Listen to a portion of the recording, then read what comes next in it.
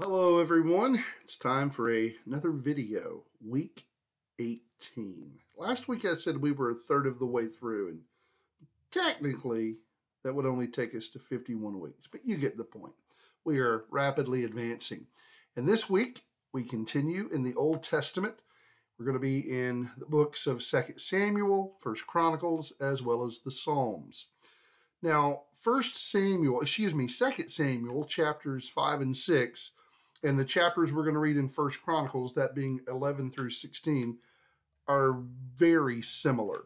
Remember, the Chronicles are written way after the book of 2 Samuel, way after. These are written for the exiles who returned from the Babylonian captivity, if you will. So, chapter 5 and 6 of 2 Samuel. What are we looking at? Well, David is finally recognized as the king over Israel. Yeah, the people finally see that. And we also read about how he's bringing the Ark of the Covenant back to Jerusalem, also known as Zion.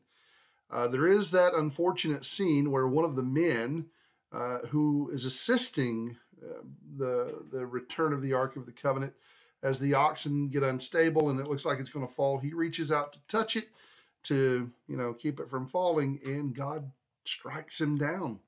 And David is displeased about that, but it's a reminder that God had said long before, I will be regarded as holy.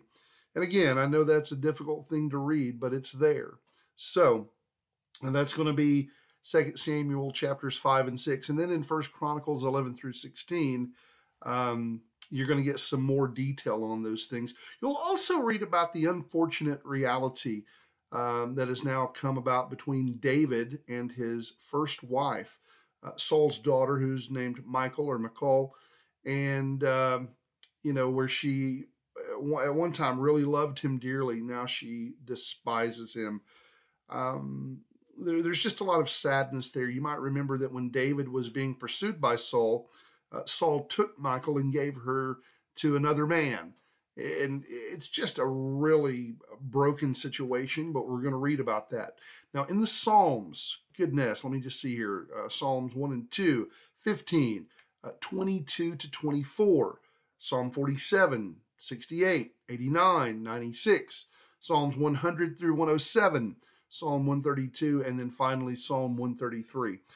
Like so many of the Psalms, they're going to range from sorrow to joy and in between. That's just part of it. That's the nature of the Psalms. These are songs that are prayers, really. But here's what I would say for this week's reading. You want to read every single one of them because they're good. They're beneficial. In fact, Psalm 2 is one of my all-time favorites. Psalm 23 is part of our reading this week. But be looking for the messianic references, especially in the second Psalm, in Psalm 22. That's a big one. My God, why hast thou forsaken me?